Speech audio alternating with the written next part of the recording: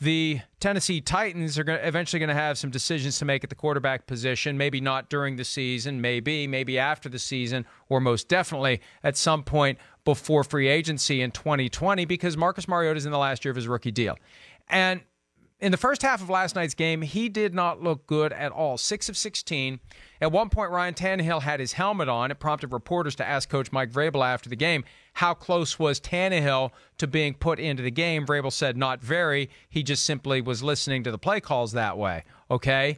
Well, I know this. When Marcus Mariota came out in the third quarter and all of a sudden was like a guy who'd been shocked into consciousness, I couldn't help but wonder, as he was driving the team down the field on that drive that ultimately ended in a fourth down play at the goal line that didn't make it, did he get some sort of an indication in the locker room that maybe he's got a problem, maybe he's got an issue, maybe there's going to be a benching in the offing if he doesn't snap out of his funk? And he did, at least for the third quarter.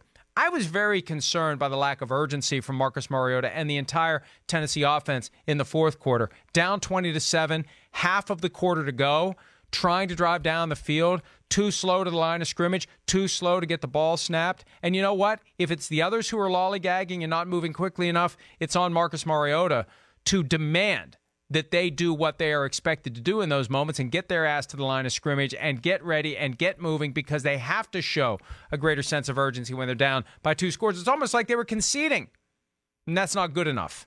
And at some point, if this continues, Ryan Tannehill is going to get a chance to show what he can do, because they're going to have to evaluate him and what he brings to the table in making a decision about 2020 once they get to the point, if they get to the point, where they begin to decide that maybe Marcus Mariota is not the long-term answer. Hi, I'm Mike Tirico, and thanks for watching. Make sure to hit subscribe for the latest news and highlights from NBC Sports.